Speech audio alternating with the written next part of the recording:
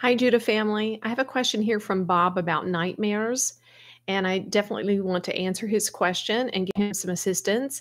And also, we'll insert this in the True You Accelerator course for your Empowering Nightlife segment in case it's of benefit to someone else. Okay, Bob says, lately I've been having some horrific nightmares that wake me up during the night and often keep me awake for the remainder of the night. Tonight was one of those nights.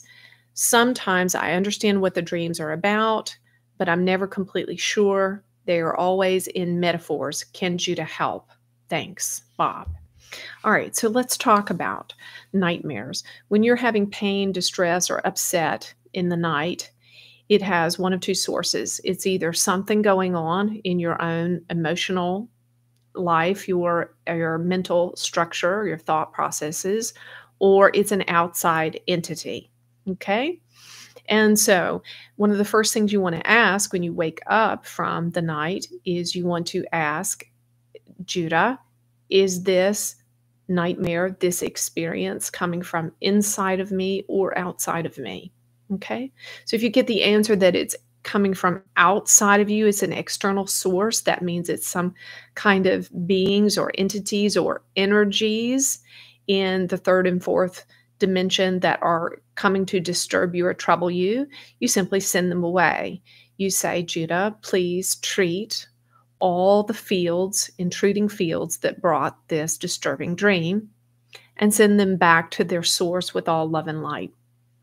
I'll say that again so you can nab that.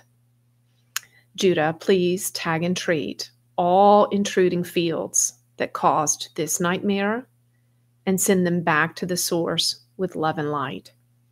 So any field, any energy, any thought, emotion, spirit, demon, whatever you want to call it, any energy that is intruding upon you, you have authority over because you are sovereign over your own being.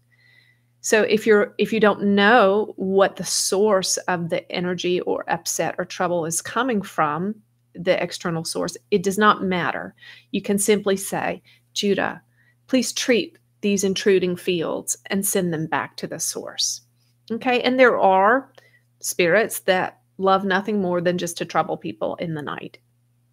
Okay, then the second possible source are things going on in your own inner being.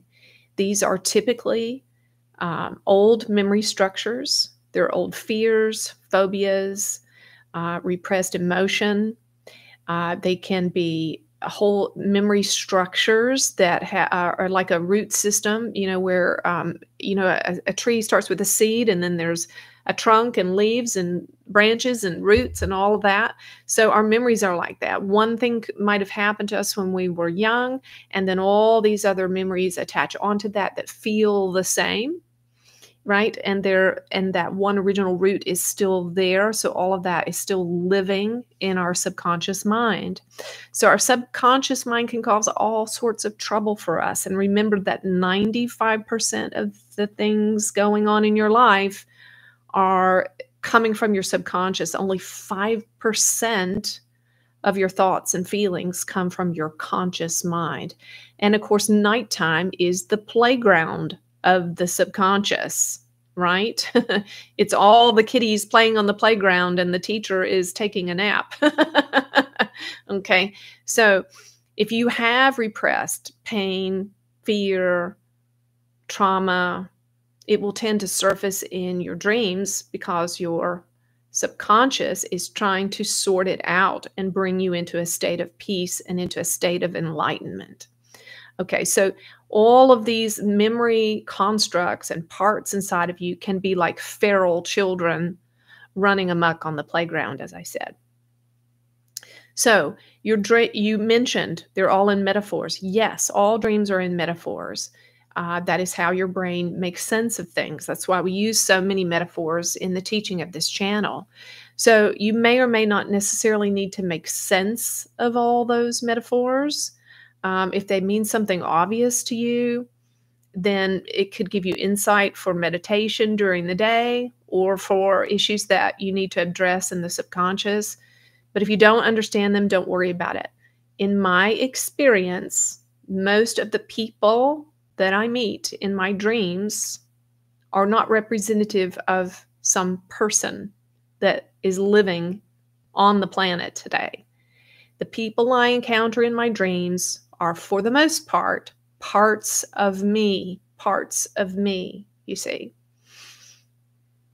So if you're meeting a terrorized person in a dream, it's likely a part of you that's terrorized.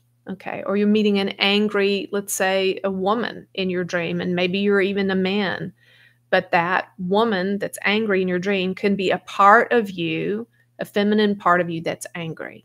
Okay. So the way you begin dealing with that, when you wake up from a bad dream, you say, Judah, please tag and treat all of this, everything that was going on in my dream. Please tag and treat all of it and do a massive change history and everything after that. Please treat the content of the dream. And then, Judah, please treat all the emotions I experienced in the dream and do a massive change history and everything after that.